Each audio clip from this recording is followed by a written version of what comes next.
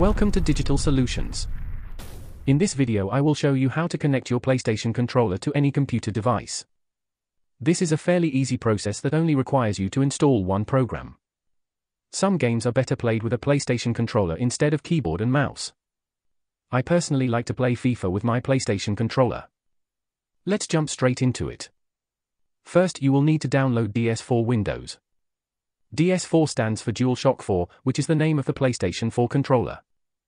The download file link is in the description below. Once you have downloaded it, extract the content of the zip file. If you don't know how to extract a zip file, watch my other video on how to extract from a zip file. Link will be in the description. With your PlayStation controller connected to your PC with a USB cable, open the file, and double-click on DS4 Windows to set it up. In the new window, select where you want it saved. Choose Program folder. You now have two options. If your Windows operating system is later than Windows 7, choose the first step for installation. But if your Windows operating system is Windows 7 or below, select the second step. This will install 360 driver to make it compatible with the controller. Note that Windows does not support PS4 controller. It does, however, support the Xbox controller. What DS4 Windows does is that it tricks your PC to think that an Xbox controller is connected instead of a PlayStation controller. And it then converts the PlayStation input into an Xbox controller input. I hope that makes sense. If you double-click on Default, you will see a new window which gives you more options to make changes to the settings of the controller. I suggest you leave it as it is. Here you can also change the name of the controller for identification and save those settings.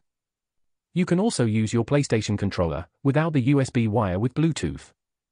To do this, go to Settings and search for Bluetooth. Choose Add Device and select Bluetooth from the menu. Your PC will now search for any Bluetooth devices in close proximity.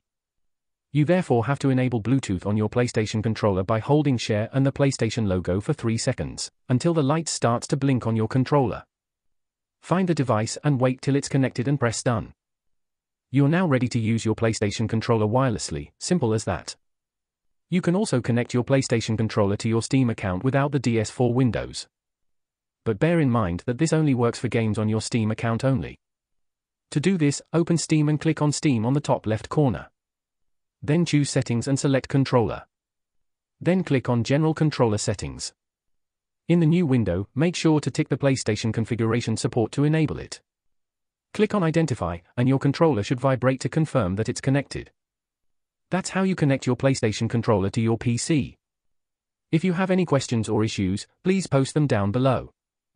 And don't forget to like and subscribe to my channel.